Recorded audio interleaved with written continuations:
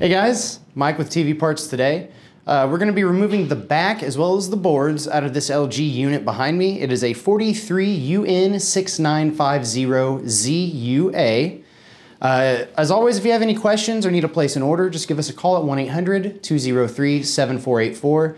And with Black Friday 2020 just around the corner, try to stay as safe as you can. Maybe get that unit you've got at home up and running instead of going out and buying a new one. Just always remember, the best Black Friday deals are the friends we made along the way. So let's get into it. Alrighty, we've already removed the screws from the back of this unit. There's only 8 of them. Looks like 4 along the bottom here, 1 on either side, and then 1 here in the middle where the main board is, and then 1 over here to the right.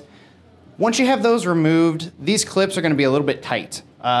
Best course of action, use a spudger if you've got one. If not, flathead screwdriver, just be very gentle with it as you go. And we're just going to find a good point here where it separates the back from the front of the TV. Just kind of get up underneath of that, and you can kind of hear the clips popping off.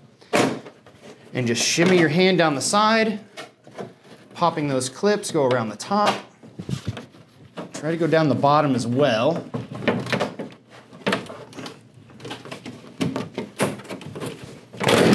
There we go. All right. First course of action at this point is our power supply. We've got a clip here on the side and a clip up on the top. The one on the side, we're going to pinch them, pull it out. As usual, be gentle with these, be patient. It should come out just fine. Sometimes they'll give you some grief. This one up top, we're just going to pinch it with our thumb to release this latch, and then we're going to pull it straight out. And then at this point, we've just got a handful of screws around the outside.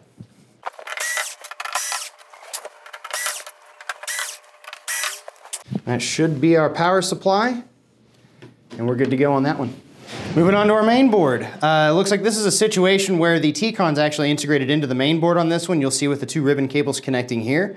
As always with those, get under it with your fingernail, flip that flap up, and gently pull that ribbon cable out of there, and do the same with the guy next to it.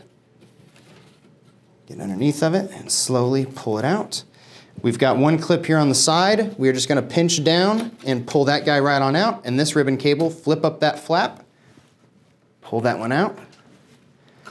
And I believe at this point, we've just got this guy, just like on the other end that's connected to the power supply. We're just going to pinch the sides and pull it out. I'll need to use 2 hands since I'm right-handed on this guy. Pinch them, kind of shimmy them. You might need to use 2 hands. If it doesn't come out all at once, just push it back in and try it again. There we go. And at this point, we've got all the cabling removed. There's just a few screws around the outside.